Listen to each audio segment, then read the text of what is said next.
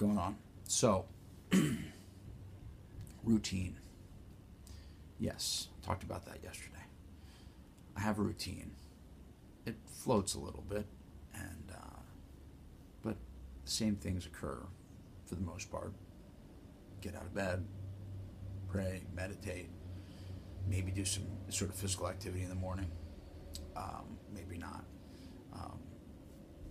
Been a little bit, low lately. Like my energy level hasn't been super high, so that's bumming me out a bit. But this too shall pass. I feel like a little depressed. This too shall pass. I tend to forget. Like I said, I have a built-in forgetter.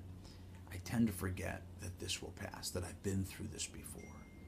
And I do know from past experience, though, that it does pass. And I get to continue to stay in this process. This will pass. I know that. There's a beginning and a middle and an end of everything, to everything. Beginning of a feeling, sensation comes, it rises, there's a peak, and then it falls. And if I can stay patient and not, if I can just stay patient, which is, ask my mother, not the easiest thing for this individual. I was not a patient kid. I'm a lot more patient now. But I need to learn to just stay, because I want to know when it's all going to end. I want to know when this feeling's going to end, when it's going to change, when I'm going to get what I want. Again, it's not about me. This feeling is here, and it's here.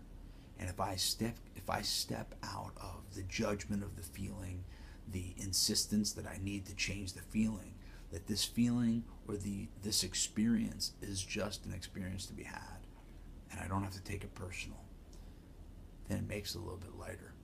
And it has made it lighter, because it's been a long morning, and it's not even that long. It's early still, but I feel so long, because I'm not feeling it. And I want to feel like a 12 all the time. I want my energy level to be at 12 or greater.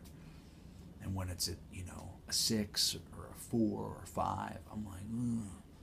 So, this too shall pass. The good will pass too. There's the rub there. The bad's this too shall pass works with the good and the bad. But then again, I am characterizing what these events are. And if I can step out of the event in judgment and just take that as an experience, this experience is going to pass. The good ones will pass, the bad ones will pass. They're just experiences, a collective that I shuffle into my experiences as a life. The beginning of my life, the middle of my life, and at some point the end of my life. Because we're all going to die. So, I don't know.